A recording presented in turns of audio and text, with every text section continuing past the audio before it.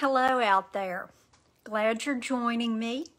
This is Lunch with Laura, and I'm Laura Lee Collet. I live in Baton Rouge, Louisiana, and I am an independent Stampin' Up! Demonstrator. Totally addicted one. I absolutely love it. And if you are into stamping, scrapbooking, making cards, keep it up. If you know somebody that you think might like it, bring them on. We always need new people and new ideas. Well, today I'm going to be showing you one of the new stamp sets that's in the January-June mini. And I did it a couple of different ways to give you some ideas, and I tried something that I'm sure has been done before, but I have not seen it. So I'm going to be the claim to fame to do this technique, okay? So let me get you pointed down, and I don't know why that happened, but now I think we're back in business. Let me lower that just slightly so that you can see my website, stampinatthebirdnest.com, and our host code for January. Now, I am going to be using Enjoy the Moment stamp set. This is found in the January-June mini catalog that Stampin' Up! Just released this month. And I also wanted to remind you that it is celebration time. For every $50 you spend, you get to pick out an adorable stamp set, paper, other things that are in here, and they'll be free. Hey, we all like that. What could be better than free? All right, with this stamp set, before we get started, I wanted to show you something that I saw online, and I wanted to refresh your memory about this. And it's about taking the sticker labels that go on the rubber stamps. So I have left two so that we could do those, and I could show you, what it looks like. And I'm going to put this on here so that maybe we can see it a little better. The first thing you're going to do is take your sticker sheet, and instead of peeling off the top layer, you're going to go all the way to the bottom and peel the whole sticker off. Then you're going to put that on your block, and then you're going to take your fingernail or take your pick tool and pull that off. So now you've got the sticker that shows you which stamp you're going to be stamping with. Now I'll poke that out of the rubber. I'm going to peel the back off, and I'm going to put it down with the stem facing this way. And don't know if you can see it, but the edge of the sticker is where you want to match with the edge of your stamp. And then you have it. Now, I was a little bit off, but sometimes that's just going to happen no matter how careful you are. But I think that this way of doing it is much easier than putting the stamp upside down on here. At least you're able to see through the block. And I'm going to do this last one,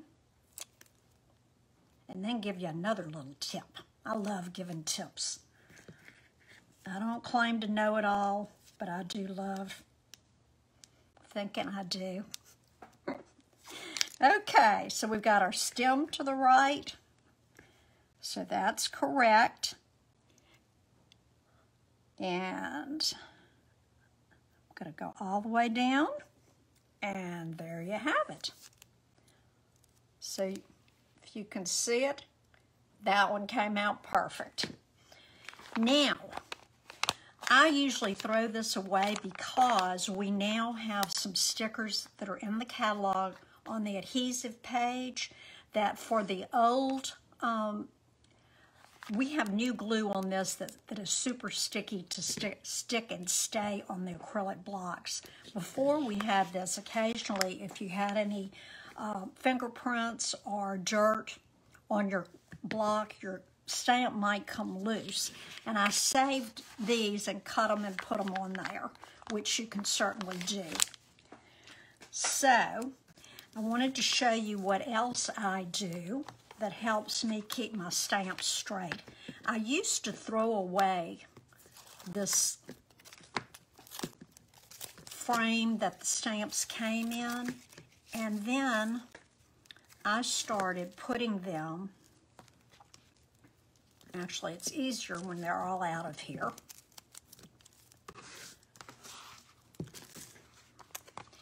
So I'm just going to take this whole, if I can get the stamps off, this whole frame and set it inside my case. That way, I find it's easier to keep up with your stamps. It's kind of like the way I do on the dies, where I outline the magnet with the white pen, so that immediately when you look at it, you know if you are missing something. Okay, so that's how I keep up with these. The rest of these we're going to be using today. So let's get on to our project, and we're making a birthday card today.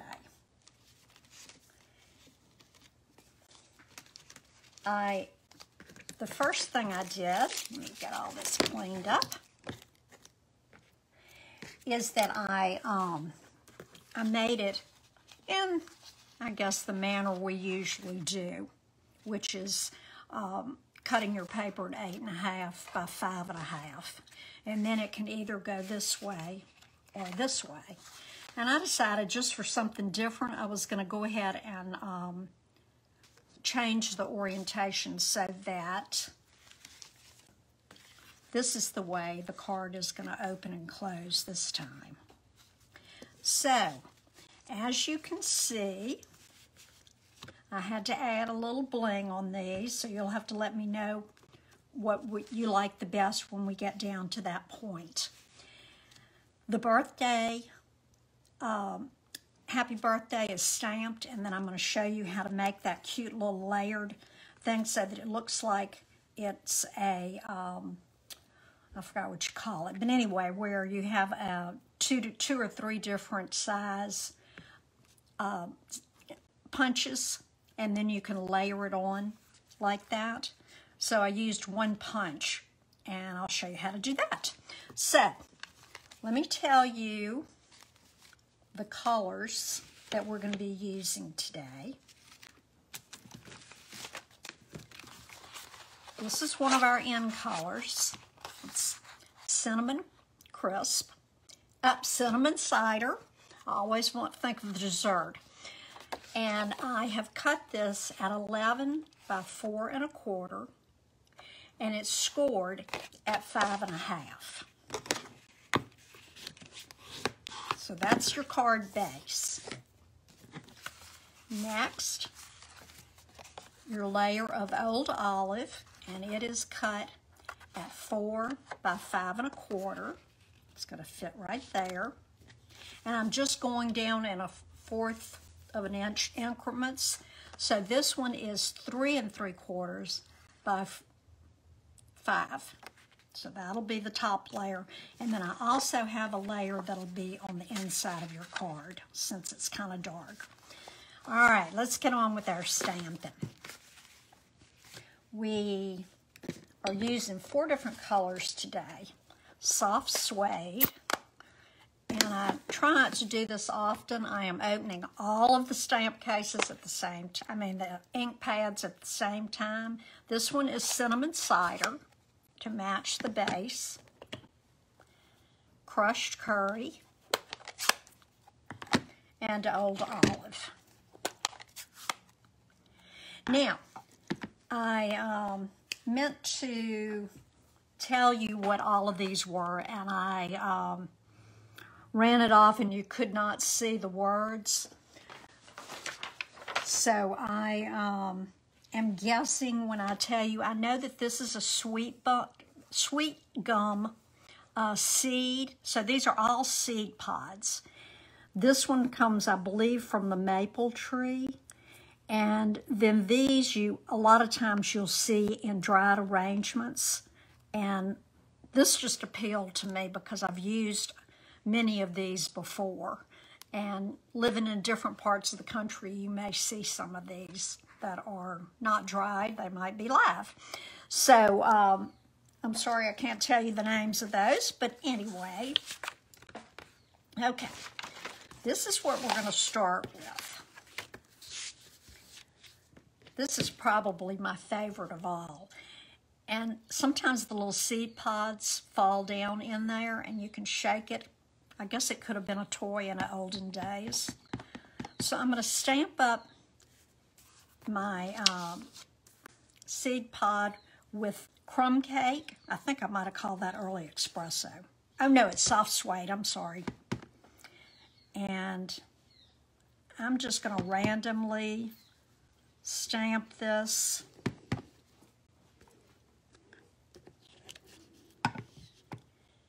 Put that aside.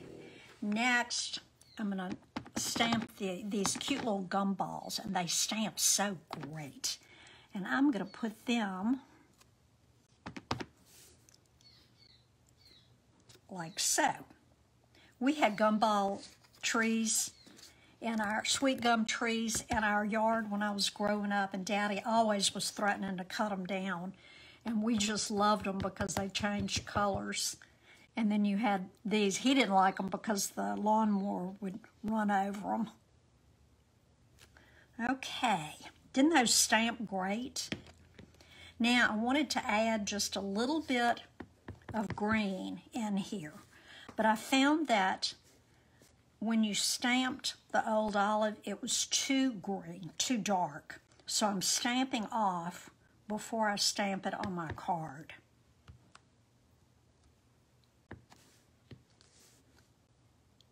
That way you still get the color, but it's not quite as intense. And let's see if I can get that one a little better. Nope, I missed. That's okay. You know what that means. We can do something to cover it up.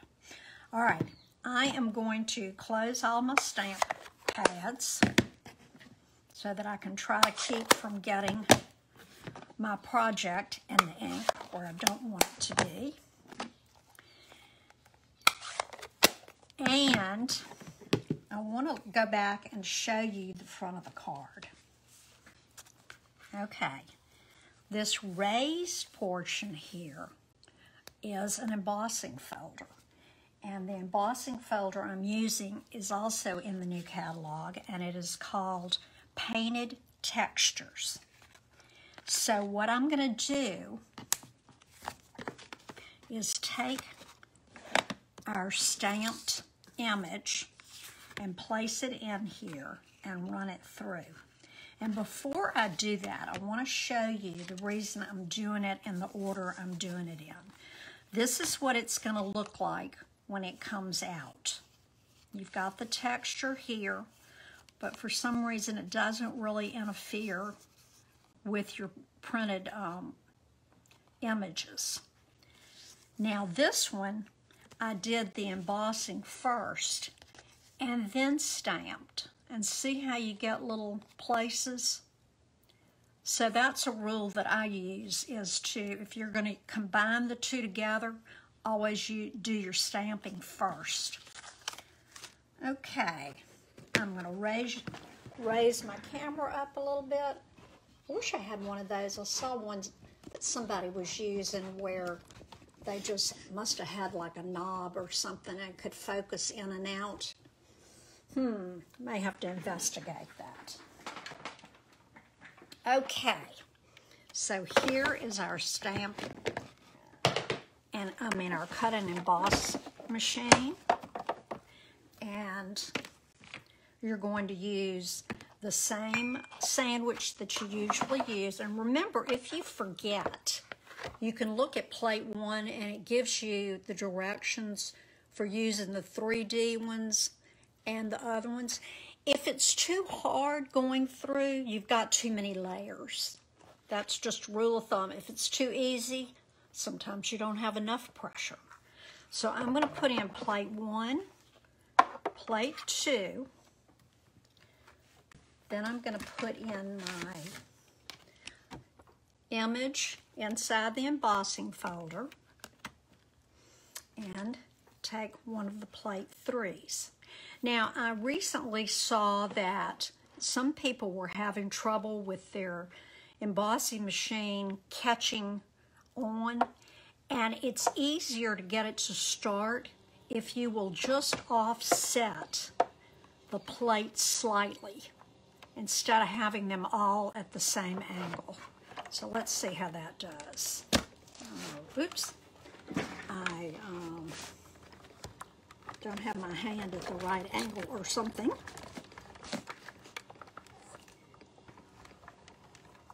It's wiggling around today. Now, put my machine away.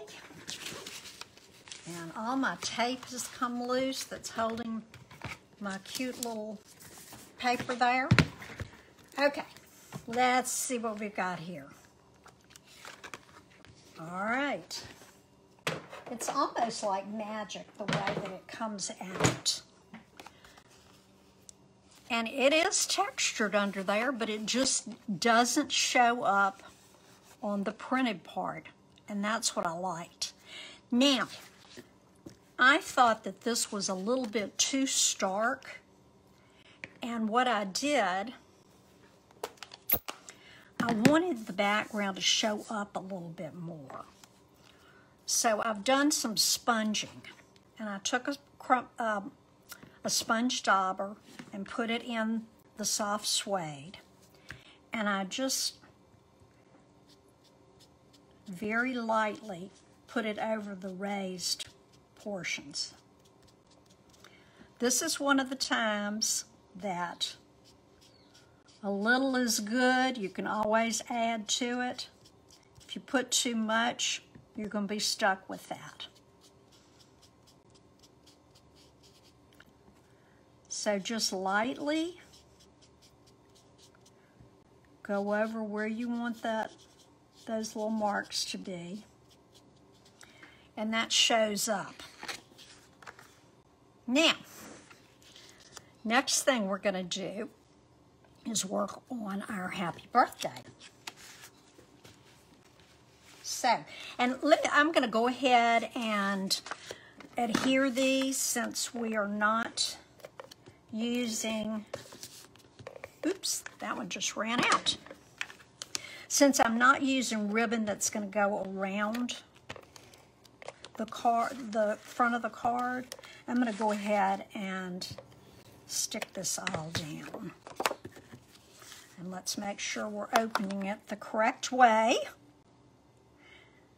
Now, I could have done it so that it opened this way, but I didn't do that. So, sometimes on these very deep textured embossing folders, you have to use heavier tape.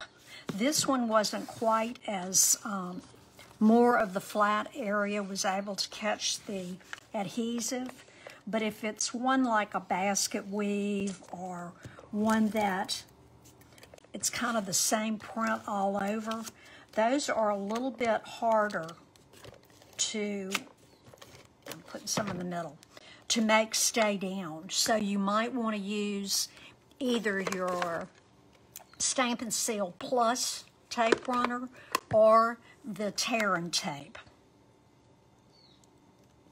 Yeah, we got that. Next, we're going to stamp our birthday sentiment. Here it is. And you can see I've already been practicing on this. And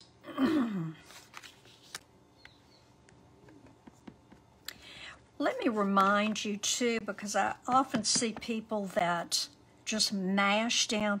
These are foam. They're not like the old linen mats where we had to really, work it to ink it. These are softer, and if you're not careful, you'll get a halo around your stamp. Okay, I'm going to just put that one right there. Close her up. I'm using the Label Me Fancy punch that came out at last year's January mini, but they carried it over, thank goodness, because it's a very useful punch. You can see that it has a little hole and also a little slit there, so if you want to use it to tie on a greeting on a package or something, or on your card, you can do that.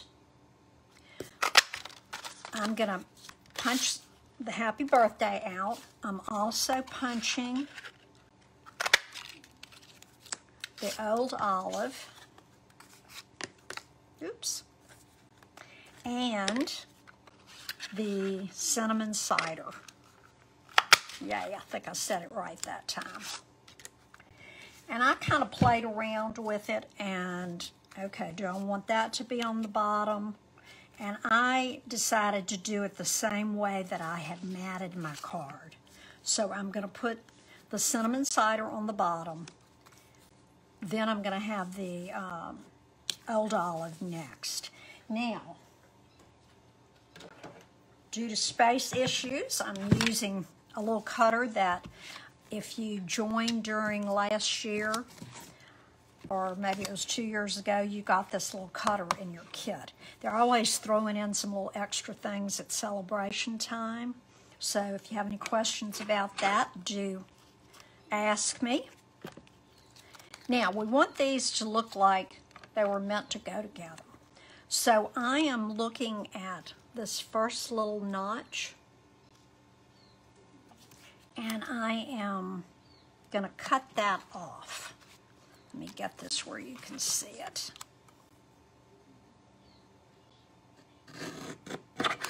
Okay, well, I'm going to do it on each side. And then for the birthday, I'm going to cut close to the words, and I'm going to leave the little side curves.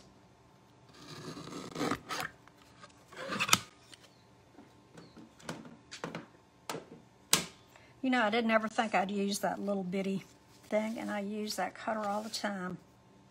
Now, I'm going to put my silicone pad down so I don't get adhesive on my paper there.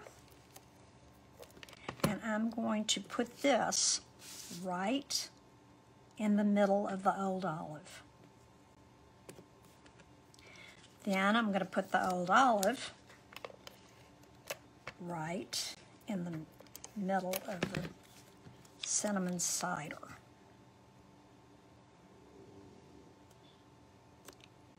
Okay. That may be a little off, but oh well, that's the way I meant for it to be. So there's the happy birthday, and I'm going to use dimensionals. This is the edge. I'm almost through with this one, so don't ever throw anything away. I'm going to put 3 dimensionals there to tack it down. But before I do that, I want to take my linen thread.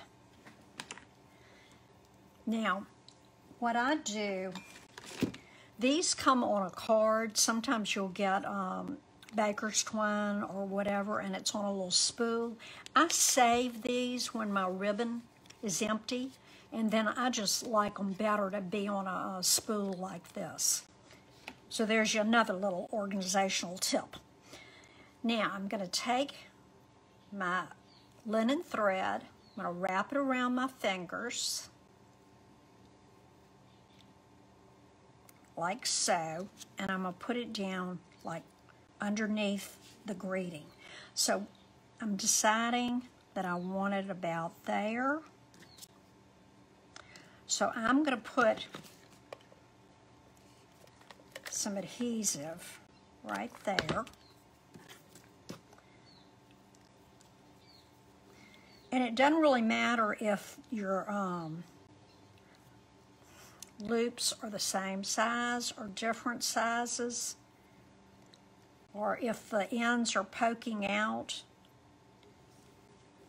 I'm just going to lay it down. There's that one. It's gone kind of crazy, or gone rogue, I guess I should say. I heard that on TV. So there we are, and then we're just going to take the happy birthday and put right on top. Now, we need something on the inside, and I got my adhesive a little bit too far, but that's okay. I can get that off. We used to sell these little adhesive removers, but we don't anymore. I think you can get them at Hobby Lobby or one of the big box stores. Now, on the inside, I think, since I really love the sweet gum, I think that's what I'm going to do. So let me find my ink again.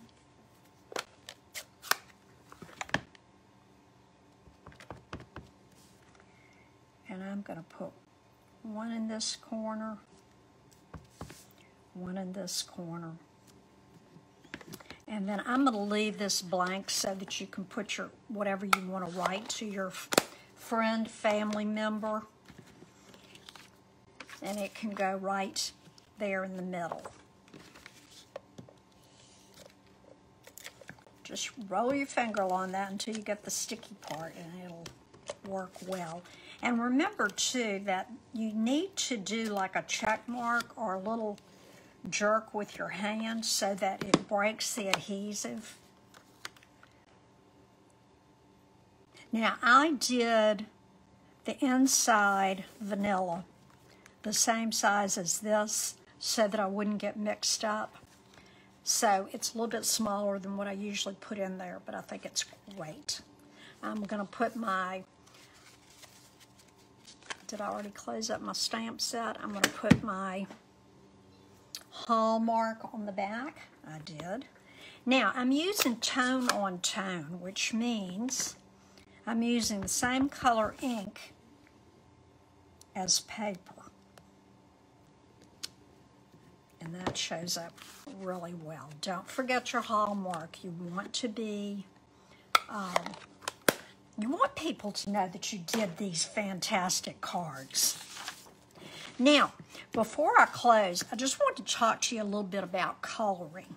When I seem to be so literal on the way I color things, and you need to think outside the box sometimes.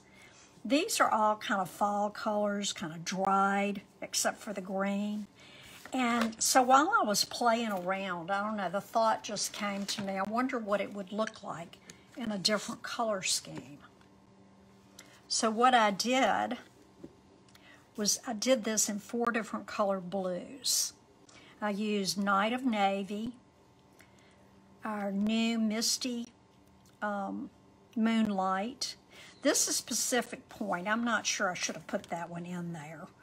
But then this was the Seaside Spray. But look what a different look it gives. So this doesn't necessarily need to be for, you know, November or the fall months. It can be used all year. And I just think it adds so much. And last week I forgot to add my bling and my ribbon. I could not believe that I forgot that on that beautiful hydrangea card. So before I let you go, let me show you 2 ideas. These are the champagne rhinestones. And I think with these colors, it does fine. I was totally out of the magnetic pearls. Not magnetic, metallic pearls. And so what I did on this card, I took white pearls and a gold permanent paint marker,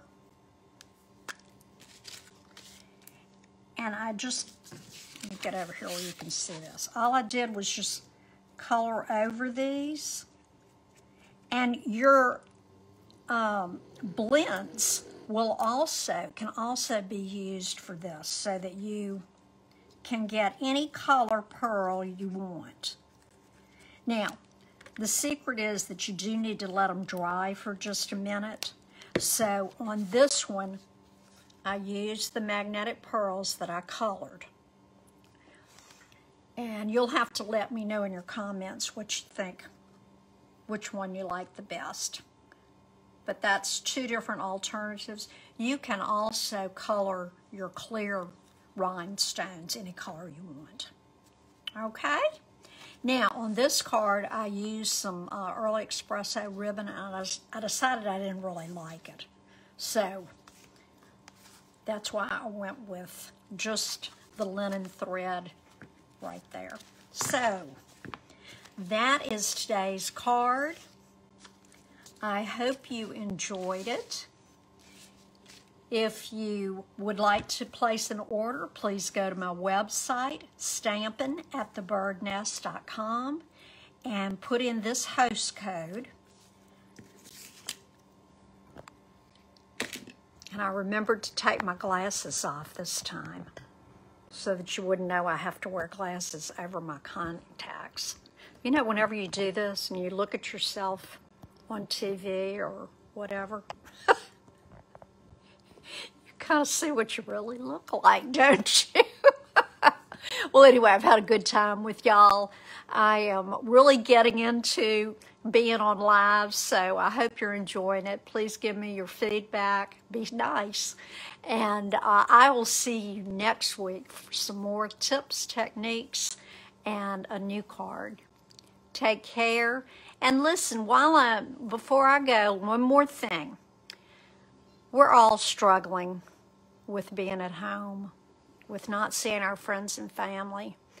What better way to brighten someone's day than sending them a card, especially one that you've put your heart and soul in?